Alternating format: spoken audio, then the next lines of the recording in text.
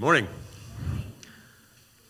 Our scripture reading this morning is from Revelation 14, verses 6 and 7.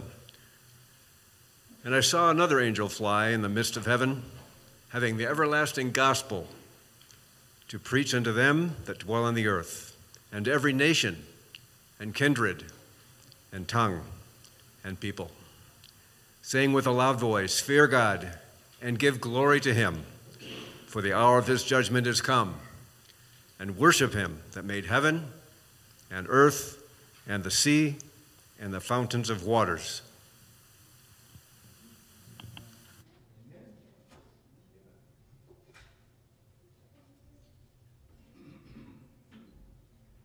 Thank you, Bill. Thank you, Russell. I don't need any butterflies up here. So, good morning. So, today I'm going to talk to you about a big concept. I'm going to ask the question, who is this God that we serve? And, it's interesting. I had this feeling that it was time for me to speak up here. It was a seed that was put in me, and I started forming this sermon outline in my head. And then 4 days later, Jerry comes to me and he goes, "So what are you doing next Sabbath?" And so that's, when the Holy Spirit lines things up like that, it's encouraging, that you see that it's not us. These things we do, it's not of our power and of our accord. There's a network powered by the Spirit that draws us together in a similar course, in a similar direction, in a harmony that we find throughout the entire world. So is this on? Ooh, all right. So I'm going to talk about perceptions. So all of us have a unique perception of God. Our perception of God determines how we relate to Him, how we relate to others, how we relate to ourselves. Our perception of God determines who we worship, and who we worship determines our destiny. So, okay, now, I don't like to speak for other people. I don't know this guy. But we're told in Scripture a little bit about him, how he got to where he is today. So it says, sin began in heaven when Lucifer perceived God was restraining his potential. This perception was not of any reasonable origin. Lucifer was endowed with marvelous gifts. He was given a highly exalted position. He was given talents, intelligence, and beauty beyond our comprehension. He served at the very throne of God. His duty was his joy, and his leadership the joy of others. Despite being highly exalted by God and adored by all, Lucifer constructed within himself a perception that God was holding him back. He entertained the idea that he was being cheated, that he alone was worthy of praise and worship given to the creator of the universe. Lucifer fostered disdain and jealousy within himself until it bore fruit. Then, utilizing his position of influence, he began to distribute this perception to his fellows. With skillful subtlety, he sowed seeds of doubt in the minds of others. He promoted disdain to gain sympathy for his cause, and an untold number of angels followed his charge. The result was war in heaven. Aha. We lost the projector? Cool. All right. Revelation 12, 7 through 9. And there was war in heaven. Michael and his angels fought against the dragon, and the dragon fought and his angels, and prevailed not, neither was their place found any more in heaven. And the great dragon was cast out, that old serpent called the devil and Satan, which deceives the whole world. He was cast out into the earth, and his angels were cast out with him. Lucifer's perception spread until all in heaven had made up their minds about God. At which point, God eradicated sin from heaven by casting sinful angels out. Now, you may not be aware, but the universe is a big place. Our Creator has untold orders of created beings inhabiting untold worlds that have existed for untold time. We don't know how long Lucifer served at the throne of the King of the universe. We do know that when God created this world, he did something special. He created a world inhabited with beings made like him. Earth was to be populated with beings made in the image or likeness of God himself. Foremost in this likeness is the ability to create life. And we have a beautiful example of that right back there. Hi, Daniel. I could preach an entire sermon how we were made in the likeness of God, but it is sufficient to say that an order of life mirroring the object of Lucifer's contempt would be the logical target of his assault. Woe is us. The war that began in heaven continues here. Lucifer, now known as the great adversary, continues his assault against the Creator by sabotaging his creation. To Eve and Eden, Satan spreads the idea that he should be the rightful ruler of the universe. Okay. So now we're going to talk about Eve's perception of God. Sin enters the human race when Eve buys into the lie and, like Satan, judges God to be unfair. Deceived by the serpent, Eve perceived God was withholding her potential. Now, this is a familiar story, but we're going to read it again anyway. Now the serpent was more subtle than any beast of the field which the Lord God hath made. And he said unto the woman, Has God said, You shan't eat of every tree of the garden? And the woman said unto the serpent, Yeah, we can eat of all the trees of the garden. But the fruit of the tree which is in the middle of the garden, God has said, You shall not eat of it, neither shall you touch it, or you'll die. And the serpent said unto the woman, You're not really going to die. For God knows in the day you eat of it, then your eyes will be opened, and you shall be as gods, knowing good and evil. And when the woman saw that the tree was good for food, and it was pleasant to the eyes, and a tree to be desired to make one wise, she took the fruit, she ate it, and she also gave it to her husband, and he ate it. And guess what? The eyes of both of them were opened.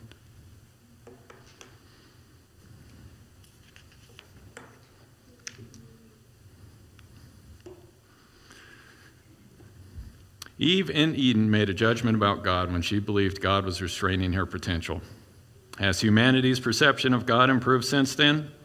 When I sample offerings of popular religion today, I see many who claim to know God are foremost in pushing the ideas that he is fickle, arbitrary, irrational, inconsistent, sadistic, covert, weak, disinterested, disengaged, incapable, incompetent, lacking in wisdom and foresight, intolerant of scrutiny, and delights in never-ending torment.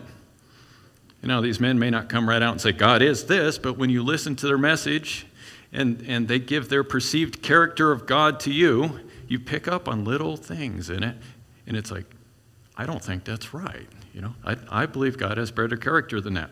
So, but outside of religion is a pervasive concept that we don't need a God, that moral requirements restrain our potential and ultimately inhibit the progress of the human race. Many claim the eradication of the knowledge of God is key to societal advancement. Much like Satan in the Garden of Eden, they claim to possess intellectual superiority that comes from disobedience to the Word of God. Open your eyes, they say. God is dead, they say. Now, they do not mean that God is deceased. They mean the concept of God is a relic of history, a concept that is now dead. Except it's not, but that does little to dissuade their push. To them, it does not matter so much what you believe, so long as you don't believe in God. The good news is, these false perceptions of God will end. Sin on earth will end. Like the war in heaven, God will eradicate sin from earth by casting sinners out. Romans 6:16, know ye not that whom ye yield yourselves servants to obey, his servants you are to whom you obey, whether under sin, whether of sin unto death, or of obedience unto righteousness. And in Jesus, speaking of servants, says, cast ye the unprofitable servant into outer darkness. There shall be weeping and gnashing of teeth. And he says, when this will happen, when the Son of Man shall come in his glory and all the holy angels with him, then shall he sit upon the throne of his glory. So there's going to be an end. So what's your perception of God?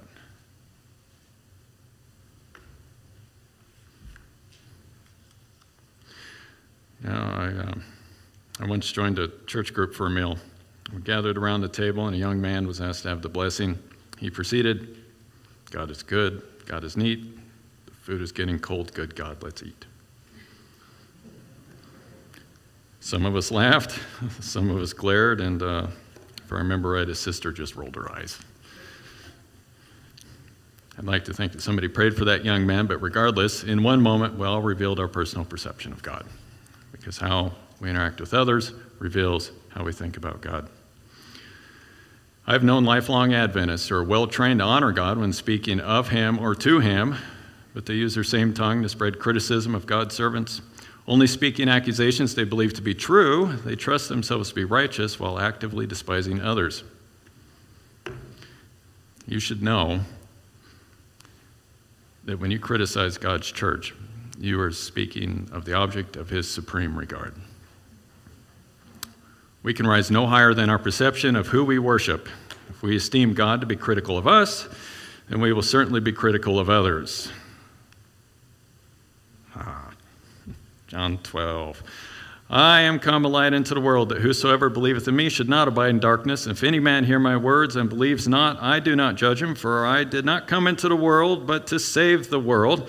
He that rejects me and receives not my words has one who judges him. The word I have spoken, the same shall judge him the last day. Now this scripture is just loaded. All right, so Christ did not come in to judge the world. He says the word that he has spoken will judge the world, right? So, but what's the word that he just spoke? I've come in to save the world.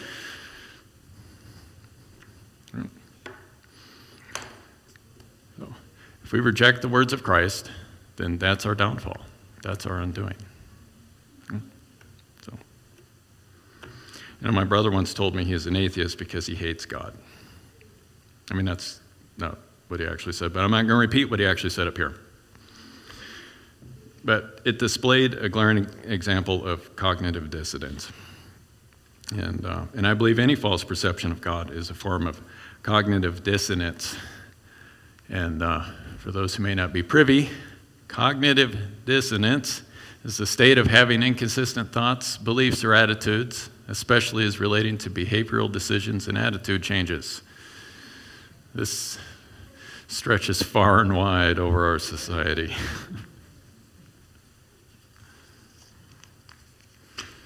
The human race is steeped in cognitive dissonance. Inconsistent thoughts, beliefs, and attitudes pervade every aspect of our existence. This condition is a result of buying into Satan's agenda. Sinners are unreasonable.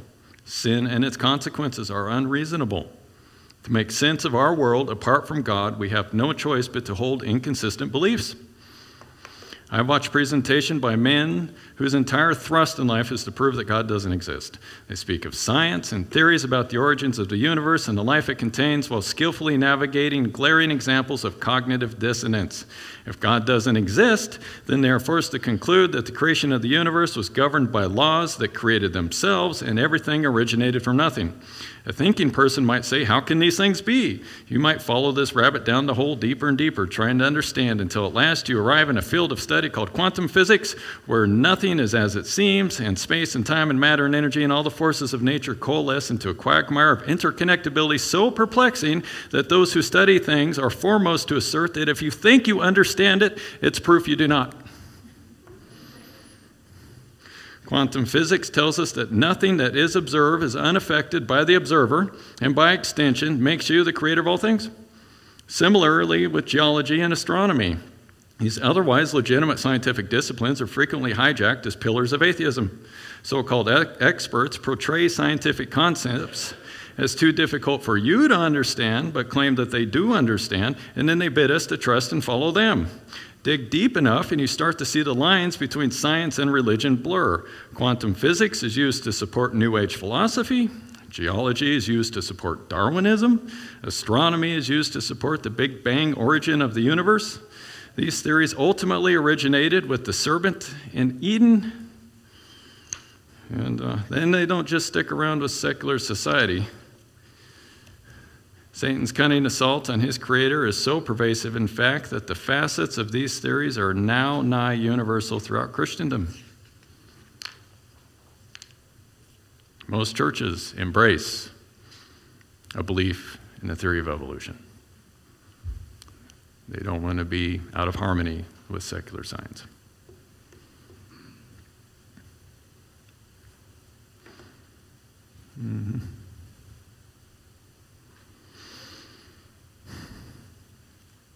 I don't really want to stand up here and beat up on science or scientists. I love science. I have a great deal of respect for those who dedicate their lives in pursuit of knowledge. Science is not evil, nor is cognitive dissonance inherent in science. Rather, it is inherent in popular scientific theory, which is where we find a contrast between what we do know and what we try to prove apart from God. If you think the scientific world is blind to this fact, come talk to me after, and I will share a conversation I had with a professor of geology. The intellectual coercion of the scientific community is astonishing. The great controversy between Christ and Satan is very much active in the lecture halls of higher education. Unless we start thinking highly of ourselves, I can assure you there is plenty of cognitive dissonance in Adventism as well.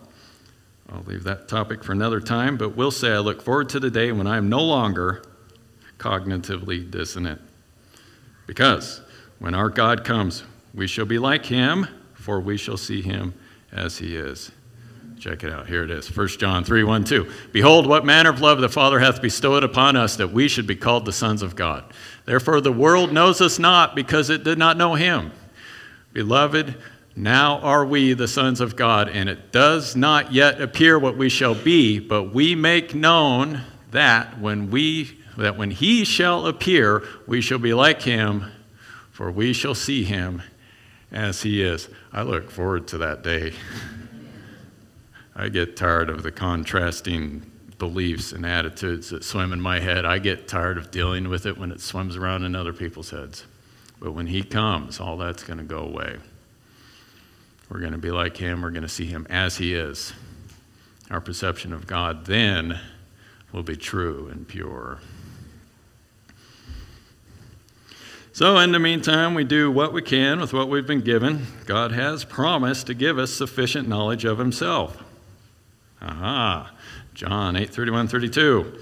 Then Jesus said unto those Jews which believed on him, if you continue in my word, then you are my disciples indeed, and you shall know the truth, and the truth shall... yes. So, John also wrote about an angel's message. In the book of Revelation 14, 6 and 7. So, God has seen to it that we have a knowledge of himself. We are told he will reveal himself to the entire world, for everybody to make up their mind about God, and then the end will come. A final message is to go forth addressing the question of the ages and a special question for our time. Who is this God? We just read it. We're going to read it again. Don't worry, you won't get tired of this. And I saw another angel fly in the midst of heaven, having the everlasting gospel to preach unto them that dwell on the earth, and to every nation and kindred and tongue and people, saying with a loud voice, fear God and give glory to him. Why? For the hour of his judgment has come, and worship him that made heaven and earth and the sea and the fountains of waters. Yahoo. All right. So John in vision sees an angel flying through the air with a declaration that the time of judgment has come. Who is making judgment? Is God making up his mind about us? This message is an entreaty to make up our minds about God. As we will see, our perception of God is our foundation of worship. Fear God, glorify God, worship God who made all things.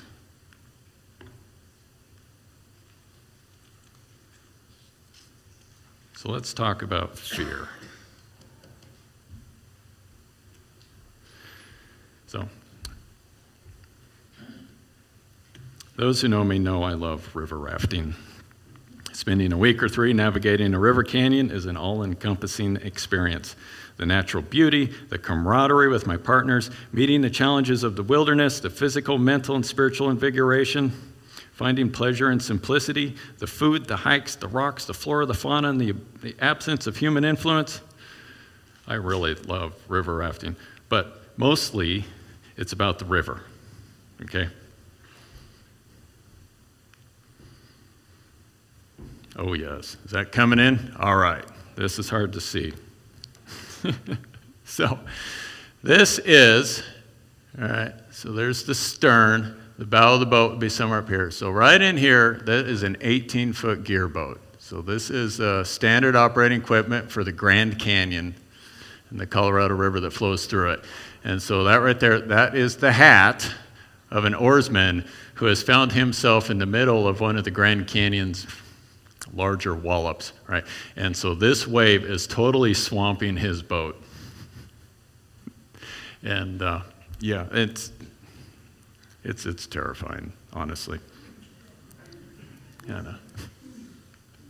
So, but if you could see under his hat, you would see he's probably wearing that grin, okay? Because that's the grin I wear. I love being on a river because I fear the river.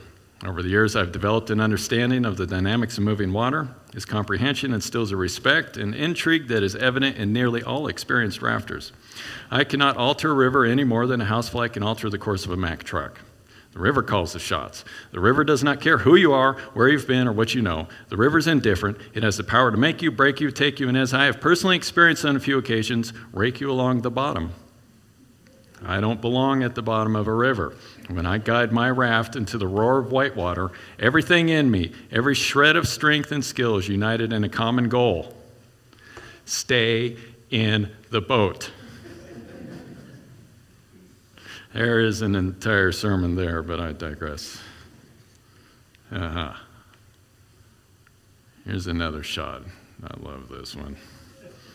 Okay. So this is Lava Falls Rapid in the Grand Canyon. And the Grand Canyon has a series of rapids at a formidable caliber as you progress down 270 miles. And this is the pinnacle event, and it happens to be at the end. Out of all the rapids in the Grand Canyon, this one is rated a class 10. Right? And you can go left and get dashed on the rocks and wreck your boat. You can go down the middle and you meet this monster that they call ledge hole. And you don't go there because no boat survives ledge hole. So your only option is to go down the right-hand side of the river.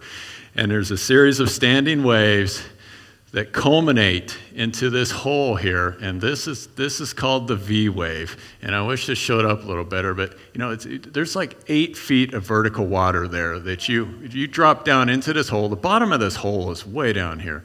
You drop in, and you have to bust through this vertical. I've been there. It's an overwhelming experience. And so here we see again, this is an 18-foot gear boat. This is a large, heavy raft. And this guy, I don't know, but I'm just going to say that it looks like he's probably not going to come out of this okay. It looks like he's probably going to be swimming here in about half a second. So when you are in the midst of heavy whitewater, it is, if you'll pardon the pun, an immersive experience. Your mind is entirely consumed with what's before you. All you hear is the thunderous roar. All you see are towering waves, obscuring the canyon walls beyond. They stand tall and they break back onto themselves. You feel the shudder as your boat crashes into waves, and waves crash onto you. You feel the wind and spray in your face. You smell the river. You taste the river. This is why oarsmen are called guides. Oarsmen have little power to move the boat. It is the power of the river that moves you. You simply guide the boat and hope for the best. Occasionally, despite your best efforts, the river has other plans. Waves may capsize your boat. Waves may flush you clean out. The result is the same. Suddenly, you find yourself swimming a maelstrom. Swimming heavy whitewater is an overwhelming experience. Statistically speaking, rafting a whitewater river is less dangerous than driving to the river, but that fact does nothing to quell the panic when you find yourself without a boat. To me, the most interesting part of this experience is the contrast between being in rapids in a boat and being in rapids as a swimmer. When you are ejected headlong into the midst of heavy whitewater, everything changes. The terrifying roar, the sunlit whitewater, the undulating G-forces are suddenly replaced with weightlessness, darkness, and muted silence. Sometimes the currents will grab you and push you deep, and you don't know which way's up. The water feels hard as it tears at your limbs, trying to rip off your clothes. And indeed, some swimmers come up wearing nothing but a life jacket and a grin. Actually, I made that last part up. They're not wearing a grin. The deeper you go, the darker it gets, and you begin to feel the pressure. Instinctually, you curl into a fetal position, hoping to not get dashed on boulders as you are tossed and twirled along the river, until suddenly the currents release their grip and your life vest thrusts you to the surface like a cork. I have experienced nothing that so effectively turns seconds to hours. I know it's not for everybody, but I love the river. Guiding a raft in whitewater is like a dance. It requires grace, connection, harmony, foresight, understanding. I fear the river, and that is why I love the river. On a river, you encounter a power that excludes opportunity to compare it with oneself, a power which banishes the thought that you are anything. Overwhelming power instills awe, respect, and reverence. To have a proper fear of the river, you must first experience the power. In like manner, you cannot fear God unless you also experience His power. So, as I was gathering up my stuff this morning, I found this. I think this is something you handed out a long time ago, Tom. And I brought this home, and it has stayed on the coffee table, the counter. It's hung out in the bathroom for a while, but it has never gone away. It just stays floating around my house because this is a jackpot of 40 verses that deal with fear. And so here we got this revelation, this angel in Revelation who's telling us to fear God. But at the same time, we read elsewhere in the Bible, for God has not given us a spirit of fear, but of power and of love and of a sound mind. There is no fear in love, but perfect love drives out fear, because fear has to do with punishment. The one who fears is not made perfect in love. The Lord is my light and my salvation. Whom shall I fear? The Lord is the stronghold of my life. Of whom shall I be afraid? I especially like this one. You can see I fold it and it just stays right there. He who dwells in the shelter of the Most High will rest in the shadow of the Almighty. I will say of the Lord, He is my refuge and my fortress, my God in whom I trust. He will cover you with His feathers, and under His wings you will find refuge. His faithfulness will be your shield and rampart. You will not fear the terror of night, nor the arrow that flies by day, nor the pestilence that stalks in the darkness, nor the coronavirus that destroys at midday. 1,000 may fall at your side and 10,000 at your right hand, but it will not come near you, for He commanded His angels concerning you to guard you in all your ways. Because He loves me, says the Lord, I will rescue Him. I will protect Him, for He acknowledges my name. He calls upon me, and I will answer him. I will be with him in trouble. I will deliver him and honor him. This is the same God that sent the angel with the message saying, fear God. So we need to understand that God doesn't want us to be afraid of Him. But when we have a just comprehension of what God has done for us and who He is, it instills within us a natural fear. So, like the Bible, when I'm doing a river trip, I tell others to not be afraid of the river, but I also tell them that you had better fear the river. So, and Jeb's not here. That's too bad. So, it's if you don't respect the river, you're going to find yourself in a situation worse than this. And now this is the Grand Canyon. These are not rivers around here. So if I ever invite any of you on a trip around here, this is not what you're going to encounter. Okay, but when you put your boat into a place where it doesn't belong, you don't always get that boat back. Okay. The river has the power. Flip that boat and flip it and flip it and flip it, and it'll just keep it there and it'll keep flipping it. It ejects you, it ejects all your passengers, and it starts to rip your straps off and rip open your hatches, and all of your gear that you need for 2 or 3 weeks in this wilderness canyon is now floating down the river, and there's a term for that. We call it a yard sale.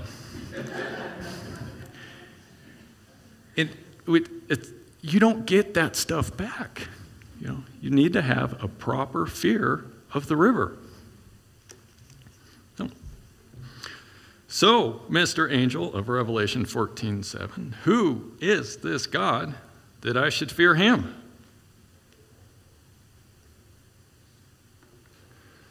Fear not them which kill the body, but are not able to kill the soul, Jesus says, but rather fear him which is able to destroy both soul and body in hell. Okay then, I agree with Christ. That is certainly a reason to fear. Much like Whitewater, I am nothing in the face of such power. But is that all? Like the river, where is the grace, the connection, the harmony, the foresight, and the understanding? Does the angel of Revelation 14 bring this context with him? Yes. It's in verse 6. We read it. And I saw another angel flying in the midst of heaven, having the everlasting gospel to preach unto them that dwell on the earth. The angel brings the everlasting gospel. That's the context of the fear. And that creates a perception change of what it means to fear God. This angelic message to fear God is accompanied by the work of God, who came to give life and give it more abundantly. Christ says, "It is because you are powerless that I extend my power to you." You know, it's often said God helps those who help themselves, but Christ says, no, it is because you are helpless that I have come to help you. Christ doesn't come to do what we can do ourselves. He comes to do that which we are powerless to do. With Christ, we are more than conquerors. With Christ, we become whole. With Christ, we live forever. Without Christ, we are destined to become nothing. This Christ, who accomplishes this work, he is our God. And so be it. Anybody with this much power and devotion to me is certainly worthy of my fear, love, and respect. But that's not all. John sees an angel flying high above the earth. This angel is carrying the everlasting gospel and cries out to fear God and give him glory because the hour of his judgment has come. Give him glory. As human beings, we inherently glorify what we love. It is our nature. Out of the abundance of the heart, the mouth speaks. What we glorify is the visible expression of our hidden devotion. When we love something, we speak of it. We gather with others of like mind. We study it and consume that which supports our devotion. We shun that which is contrary. We expend our time, resources, and energy to glorify that which we love. This is true for all devotions. Money, family, entertainment, politics, higher education, sensual indulgence, selfish pride, cars, cars, and even recreation, such as river rafting. Now, let me be clear. There is nothing wrong with glorifying good things. The issue is not what has a measure of your devotion, but rather what has your supreme devotion. When the object of your supreme devotion is Christ, the things of this world get strangely dim. This dimming is not some miracle. It's the natural effect of contrasting corruptible things with the brightness of an infinite God. Does God need our glorification? Is he lacking in glory? No. We glorify God for our benefit. Glorifying God in all that we think and do gives us a proper perception of God. Fear God. Give him glory. Once we've made up our minds about God, the angel bids us to worship. So who is this God that I should worship him? You are worthy, O Lord, to receive glory and honor and power, for you have created all things. And for thy pleasure they are and were created. Christ is King of kings and Lord of lords. He is the Alpha and the Omega, the beginning and the end, the mighty counselor, our refuge and strength, Prince of Peace, the great I am, the chief cornerstone, the Lamb of God, and many other titles, and Christ is worthy of them all. But there is one title that sets everything into perspective. Jesus Christ, sitting on the right hand of power, is first and foremost the Creator. We're going back. We're going to read it again. Revelation 14:7, saying with a loud voice, fear God and give glory to him, for the hour of his judgment has come, and worship him that made heaven and earth and sea and the fountains of waters. This is the message to go forth to the world at the end.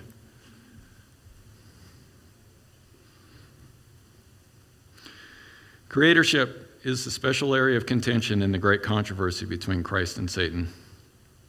The cognitive dissonance of the ages is told in the story of war in heaven, of a creature trying to replace his creator. The angel of Revelation calls us to worship the Creator. To help calibrate our perception of this Creator God, I'd like to share the most significant images ever captured by man. So let's shut these lights off.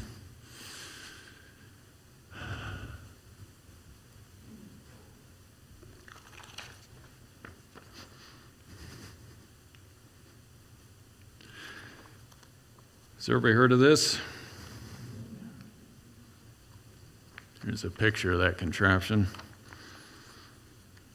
In 1990, this device was loaded into Space Shuttle Discovery and placed in low Earth orbit, where, in a vacuum of space, it is free from the interference produced by our atmosphere. It is an optical telescope used to capture and collect light from distant objects. The images it produced had a profound impact on humanity's perception of who we are. So to test this thing out, we pointed it at what we thought was the darkest corner of the universe, and we opened the shutter and we let it run for 10 days, and this is what we got back.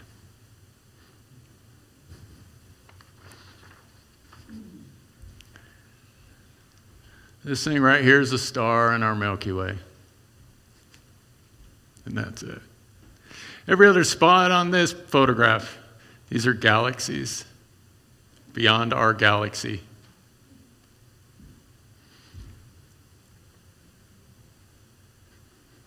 We had no idea. I mean, we knew there was galaxies out there, but we had no idea. So this image is called Deep Field 1, and this is the raw image. The year was 1995 when we pointed Hubble into black empty space near the Big Dipper. Hubble focused on an area about 1/24 millionth of the whole sky, which is equivalent in angular size to a tennis ball at a distance of 300 feet. For 10 consecutive days, Hubble collected light from the other side of the universe in an area of sky so small that you can obscure it by holding a grain of salt at arm's length. So when you're in potluck, I want you to get a grain of salt, and I want you to hold it out there. That is what... All right.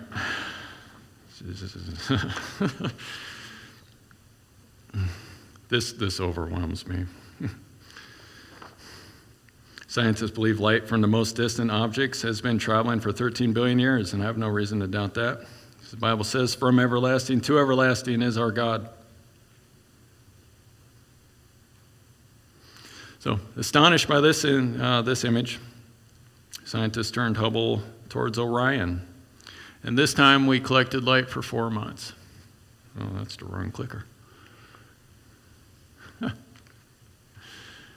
And this is what we got back.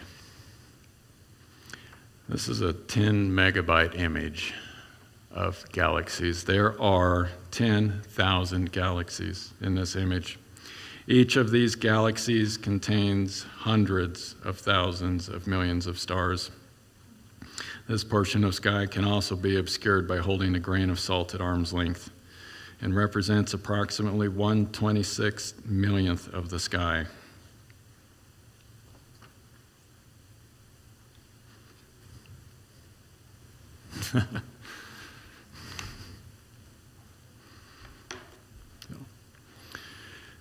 This is the context of planet Earth.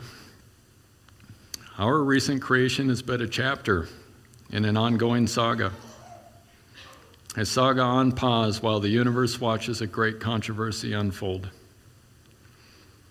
The one who speaks galaxies into existence is the same who so loved this world that he gave himself to save it. The same God who ordains the stars in their courses says, I go to prepare a place for you, that where I am, there you may be also. This same God who created you to be like him tells us he is moving his throne, the very capital of the universe, to planet Earth, and so shall he ever be with us. Friends, this is your God. He speaks and this happens.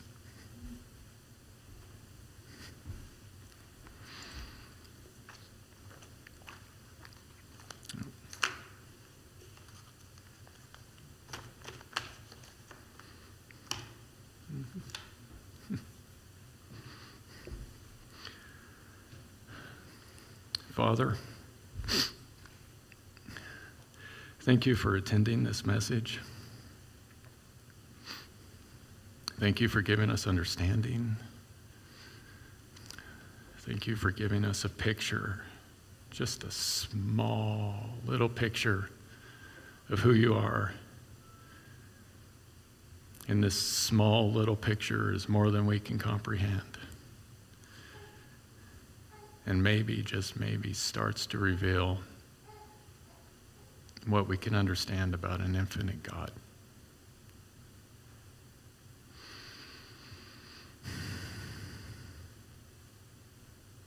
Thank you so much for being here with us. We look forward to getting to know you and your creation throughout the ceaseless ages of eternity. It's an honor and a privilege that we're never going to fully understand. But we look forward to your soon return. And we can see you how you are and be like you. Thank you so much for being here. Amen.